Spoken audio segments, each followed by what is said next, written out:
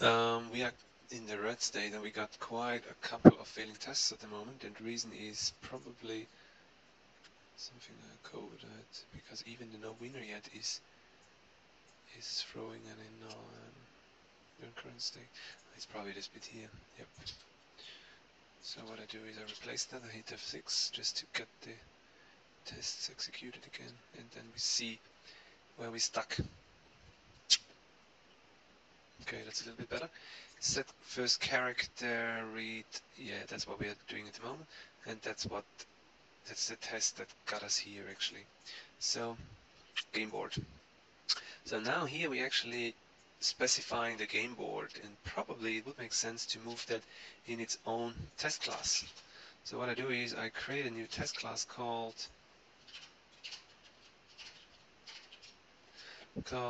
game board specifications. Game board specifications.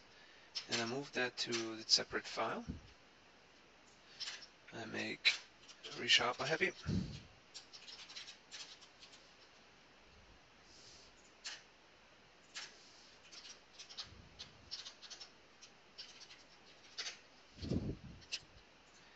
And by the way, since I'm here, I'm moving all out my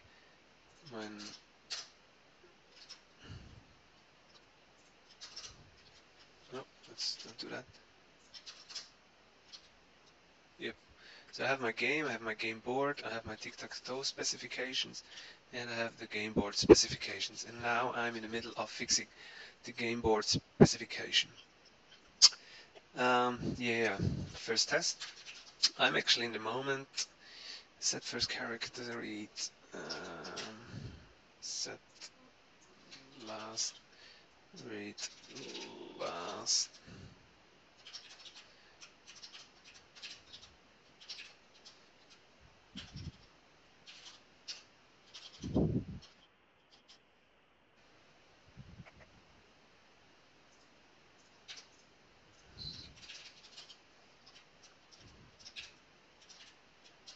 So what I do is I want like, come on, that should work. 0, 0, 0. If I init the board with a 0, 0, didn't like that.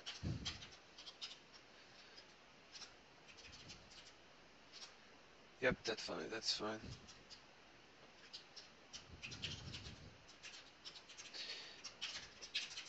If I do that with this, I'm expecting an X on the position 0, 1. No? It is at 1, 0, yeah, that would be right. No, actually it is not.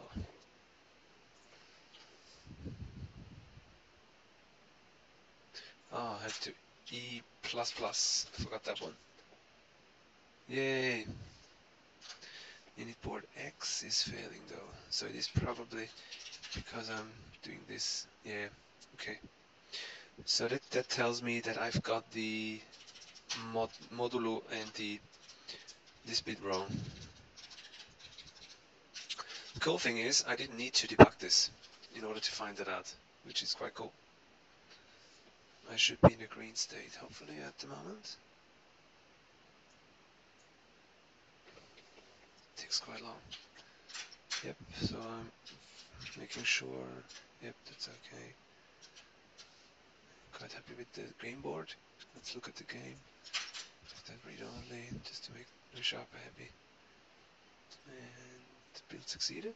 And let's see if my tests are running. They should be. Cool. Just for the sake, I'm actually putting here a different character. Let's create. Let's set it B. Just to be sure that we have not hard coded a B somewhere.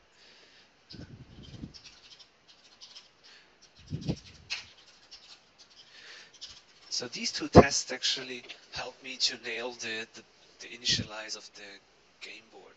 And because I see here that all these tests are named the same, it would make sense to move them in their separate class, especially because I'm creating more tests around the game board pretty quick.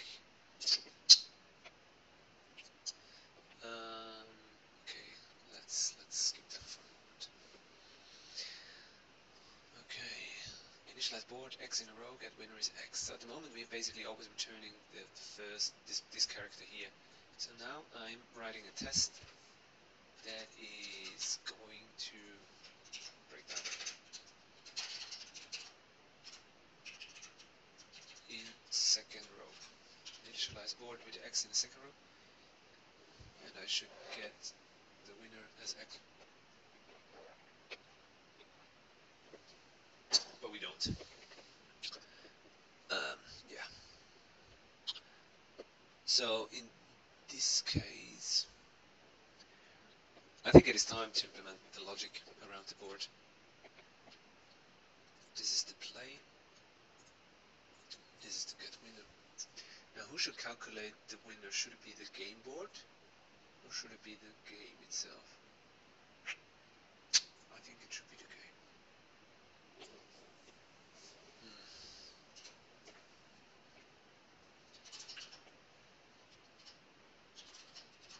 I think it should be the game. If row markers are the same in row 0,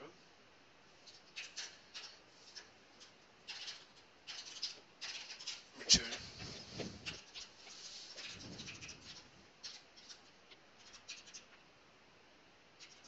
it's actually in row 1.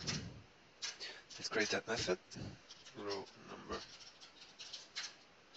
And here what I do is I need to write something like board on the position. This is not the row, this is 0 and the row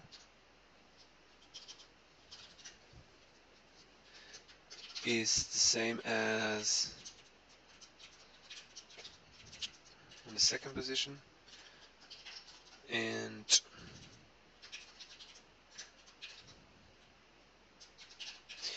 is the same as in the third position. Then return true,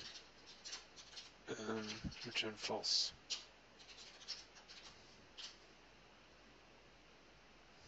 No, that's not good.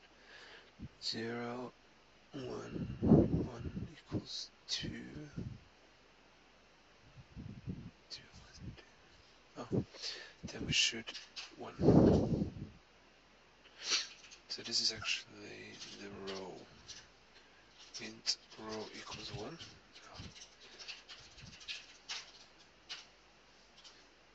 X in a row, get winner is X. So that's now the the first test is failing.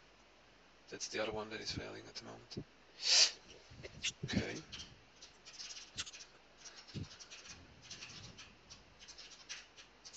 So it should do that with row 0. And then we have, no. Let's see why X is in second row.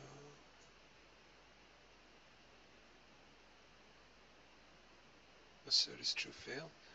And the true, I think I like this better.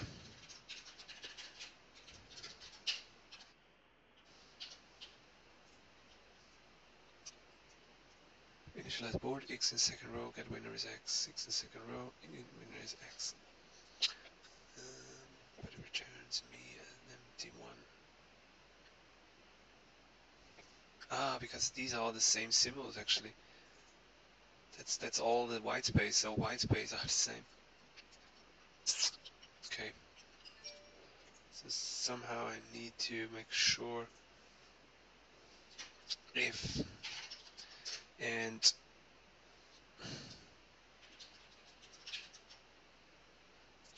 when this is actually is player, and this player returns me return s is X or S is O. Let's see if that runs. Yeah, now I'm green again. So I need to see if all the row markers are the same, and they are actually, that is actually a player. So what I want to do is I want to push that down.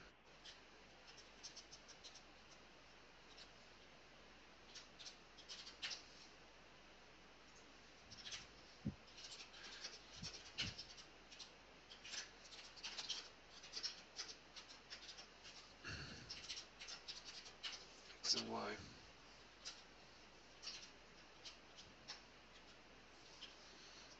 I think I'm still green. And I'm copying that bit here because I'm basically doing the same. So I'm doing it for row 0 and I'm doing it for row 1. And I should probably do it for row 2. But I don't have a failing test yet. So I need to write a failing test for that. TicTacToe specification.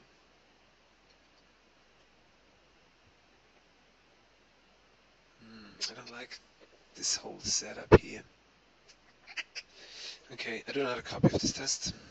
That's not very nice, I know. Initial word, third row, get winner is X. Let's just see if I can create a breaking test.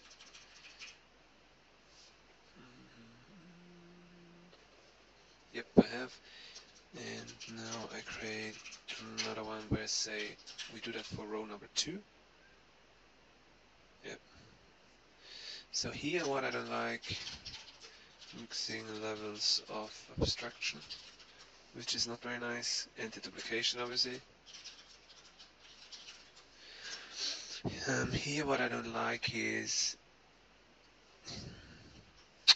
I have this kind of tests. They give me basically the gameplay, which is quite cool. I'm happy with that as an example. But then we have these tests here, where we're actually calculating get winner and with the different business rules. And I think this somehow should be in a different test class. Yeah, for sure. So I cut out those 3 guys and I make a new class. TicTac rules, TicTacToe rules specifications, test class. So yep, I create the game like that. So these TicTacToe specifications are more to specify the API, which is quite cool. This is my to-do list. Let's see if everything is green. Yeah. Then I have here the initialize board X in a row. The initialize board is actually game board specifications. Yeah, I'm quite happy with that. I leave that. X in first row. I don't need this initialize board anymore here. So this is kind of the given X in first row. When I initialize the board, then the winner should be X, which is quite okay. So I'm testing here.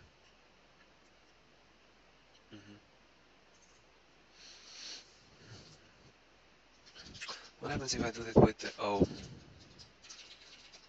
Just to see if it still works.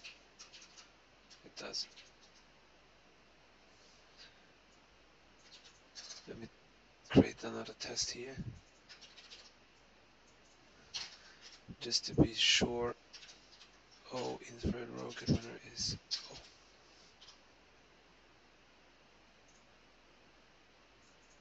I don't like the X here in the test name. What I do is markers the same in first row. I'm testing the getWinner function. GetWinner function markers the same row, and then I expect, okay, that's good. Yep, I prefix my test now with the getWinner. Like that. And I move that to a separate class. I make resharp happy.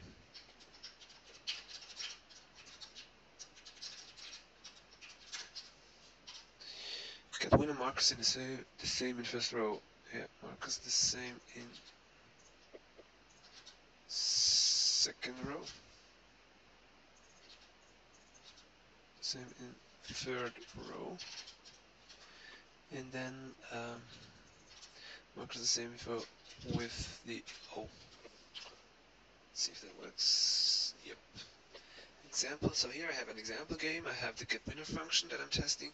Then I have the init board that I'm testing, and then I'm saying mark already placed, I get an exception. If the same player plays twice, I get an exception. Very nice. Time to do some refactoring.